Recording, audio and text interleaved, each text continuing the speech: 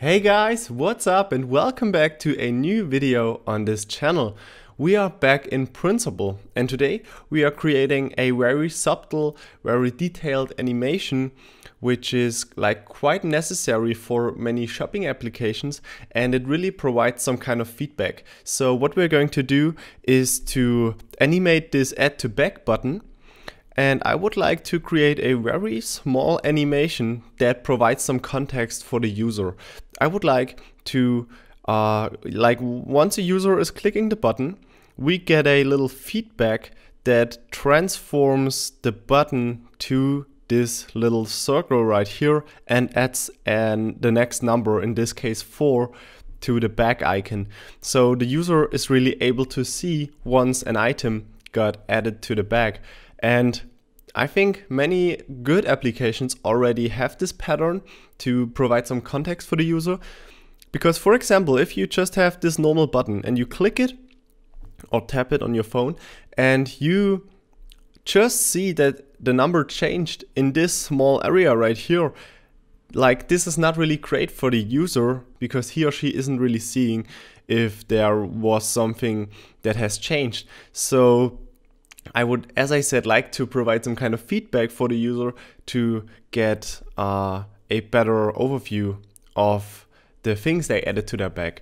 And what we're going to do now is to open this up in Principle. Now, simply click the import button, and because I already have it open in Sketch, we can import it directly. So at the moment, we see that there is no second screen, no animation at all.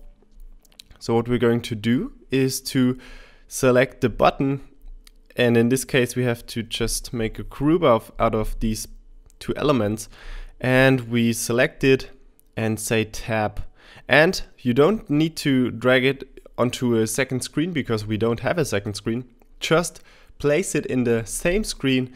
It is generating a copy of this screen, and right now it's really doing nothing. It's just showing the same screen actually, but as I said, I would like to get a better animation for this little badge right here. So we have this badge, and the 3 right here is not a text layer. So what we are going to do is to actually create a text layer. We are adding a white fill and we are changing the size. So we get about the size that we had before, just like that. I'm going to change the position a little bit to get some better positioning. It's not perfect yet, but I think we are working on it. That looks kind of good. So now you see it changed from 3 to 4, and we need to get rid of this layer right here. So what we are going to do right now, it's not really perfect yet. I want to be a bit more pixel perfect, like that. Maybe change the border, the box which is surrounding the text a little bit. And what we're going to do now is to copy this layer right here from our second screen to all the way over to the first screen, just like that. So now you see that we have it right here, but it's at the same position.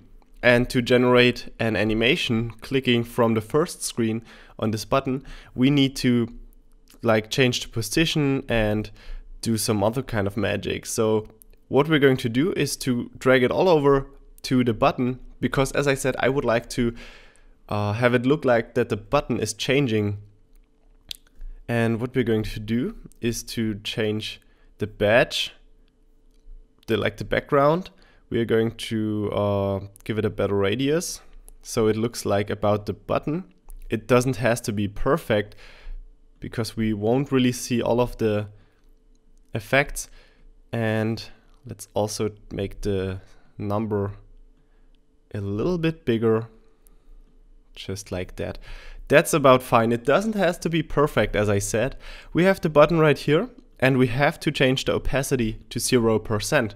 So Right now you see, or if we change it back to 100% and maybe make it clickable like that,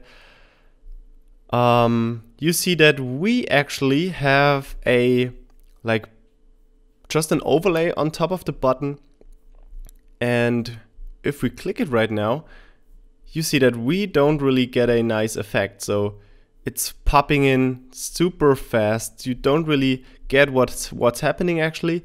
And we need to change some more stuff. So what we're going to do at first is to give the badge, like the background, the same color as our button.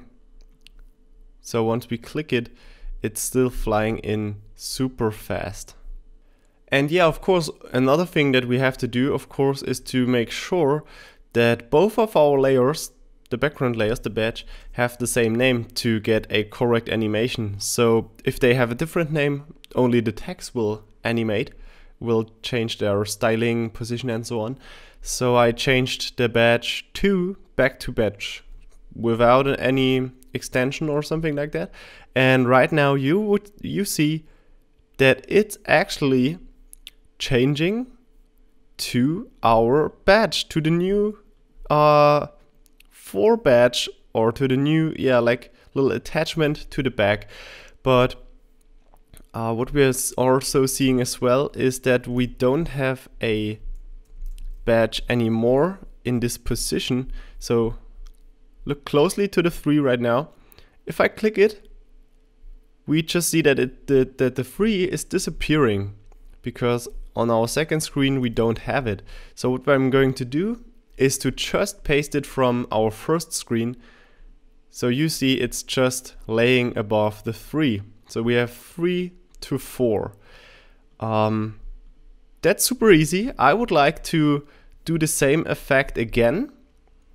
So if I click on the second screen to actually get the effect that we already had, to get a 5th item onto our bag. So we are doing the same again. We are looking forward to, we're just selecting the button and we tap it to the same screen.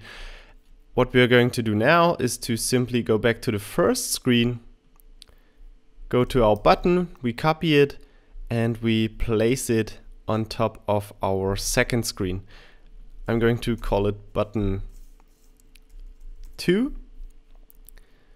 And we need to go to our third screen and also call it button 2. So make sure the names are correctly. So I guess we also have to give this a different name. This is badge 3, and in this case it should also be called badge 3 and text 2. So let's look at this. Usually what it should do now is to just change from 3 to 4, which was the animation we already created, but also from 4 to 5. Now let's have a look. 4, 4. Of course, we have to change the text within our third screen to the 5, just like that. And let's do it again. 3 to 4 and 4 to 5. And again, we have to change something, because right now, when we click it like that, you see that it's changing from a 4 to 5. So from a 3 to 5. So we have to also copy the 4 from our second screen, which is this text layer. Oops. And we have to paste it onto our third screen instead of the 3. So we can get rid of that. And right now it should work finally. 3 to 4, 4 to 5. Boom, there we have it. And we could of course go on and on to create the same animation to like up to 10 items or something like that. I really have to say, if I see those applications, if I'm using them on my phone and they have these subtle animations that provide content that are really like giving me pleasure because they are just so fun and so great to use, then we as a user and also the users we are designing our applications for will like really love the application, will like use it again and again. They will in the end turn into revenue and also provide good app reviews on the App Store. So I think that's a great way to enhance the user interface, to give some more fun to the user. And yeah, I hope you enjoyed this small tutorial. This wasn't like really a big kind of tutorial where we are animating whole screens, but these details matter. Details matter. I think this is something that we as designers have to tell the developers, PMs and so on again and again, because the details are the like reasons we are here for. I think many developers would be able to create an interface like this from scratch without any knowledge from the designers. But I think we as designers also should focus on these details which like really enhance the overall application. Guys, I want to thank you for your time. If you enjoyed this tutorial, hit the thumb up button and of course subscribe to the channel. We are so close to 20,000 subscribers. Maybe we even reach them while you are watching the video actually. And it has been a great time to design this with you. I hope you enjoyed it. You can download it. The link is down below in the video description. And I just want to say thanks, enjoy your week, and we see us in the next tutorial. This video was sponsored by Dev Mountain. If any of you are interested in learning UX design, Dev Mountain is a 12-week design bootcamp intended to get you a full-time job in the industry. You can learn more about this at devmountain.com or by clicking the link in the video description. Thanks for watching the video and we see us in the next one. Bye!